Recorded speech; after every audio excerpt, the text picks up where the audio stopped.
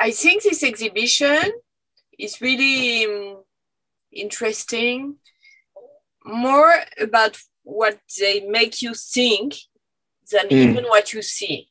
It creates a series of reactions, very strong, I think. So I would like to ask you some questions. And the first one is the origin, the idea of this exhibition. And it's fought through data and it's fought through information.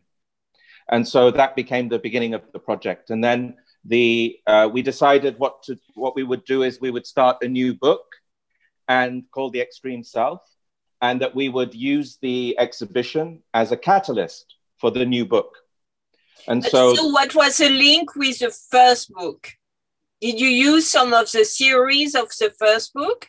Well, I have two things. The first book, the subtitle of the book is called The Extreme Present. So this is the term that we invented for the first book. And that was really looking at this idea that time has become measured in smaller and smaller and smaller units, you know? And so we were then looking at how the transformation of time and the perception of time was also transforming our interpersonal relationships, but also politics and social space and the planet, you know? But that, as I say, that book came out in 2015.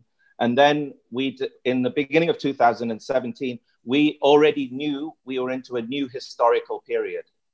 So new theory is about the relation to time? That was the first book. This book, the idea is that the most valuable resource in the world today is not oil or gas or gold. It's how everybody feels and how those feelings are transformed into tradable data and information. You see? And how did you collaborate, the three of you? How to write a book when you are free? Of course.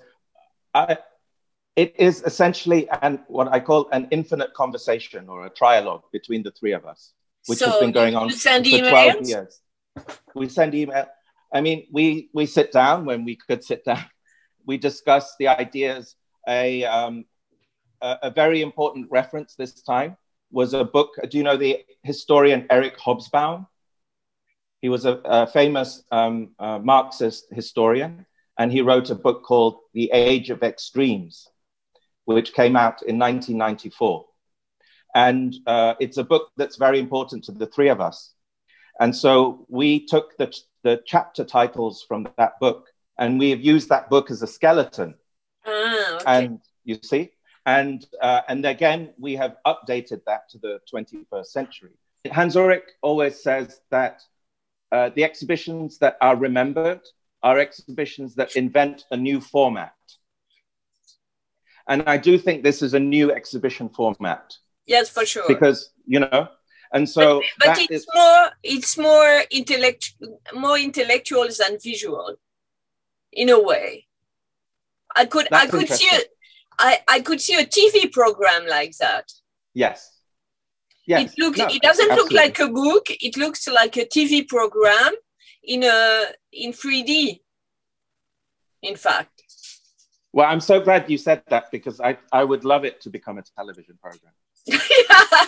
Okay. I mean, that's one thing that we've talked about, and I actually think it would make a great television program. But, you know, Hans Ulrich just wrote to me actually 2 days ago, because we've been getting more reviews, you know, from the reviews have been coming in. And, you know, he said to me, Shumon, it's so interesting that we are getting, he says, it seems that the reviews are, they're more interesting because they're writing about an exhibition that is based on a book that hasn't come out yet, you know? So it's like it's like a Russian doll. There are many different dimensions, you know, so sometimes a reviewer will focus on the fact that it's based on a book, but then somebody else will focus on the fact that you said it's a it's like it's like it's like walking through three-dimensional text space. But you know, I think it's really in the zeitgeist, because if you have seen the shows that Rem Koolhaas organized at the Guggenheim,